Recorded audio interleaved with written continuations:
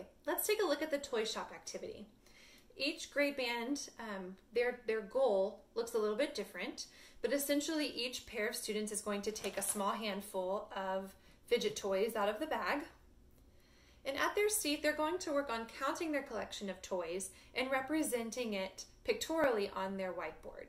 So here, let's say this was my collection. I see 1, 2, 3, 4, 5, 6, 7, 8 toys. So students may count all of them and then represent by drawing 8 of their toys. Now it's okay if students don't draw it exactly how the toy looks. You can encourage students to use dots or X's or tallies to represent their toys as they're drawing it pictorially.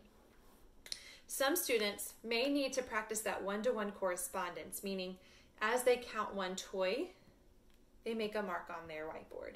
So 1, 2. They may need to perform the action that way. But what we want them to do is as they arrive at the end of their count, we want them to recognize that the last number they said when they were counting is the total number of objects in the collection. For example, the total number of objects in my collection was 8. So my picture, my physical collection, and the number I write should all represent my collection. Once they work with their partner, you're going to group 2 partnerships together. So there's a larger collection to count, and they're going to repeat that same process.